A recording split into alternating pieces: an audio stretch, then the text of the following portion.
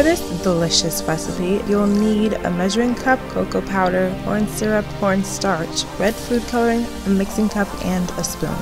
Because the amount of blood needed varies depending on what you need it for, we're working in parts. So you will need 1 part cocoa powder mixed with 1 part cornstarch.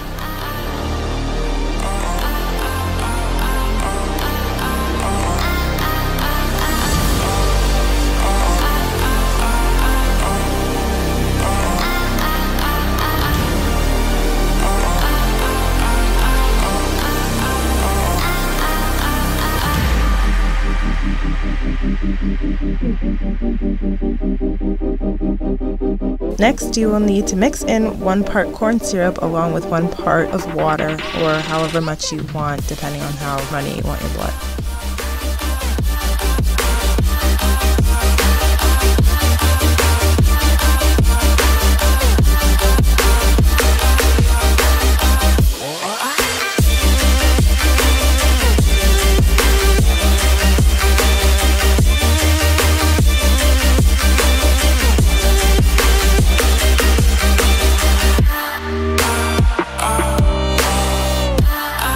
I wanted it slightly thicker, so I added a little cornstarch to it.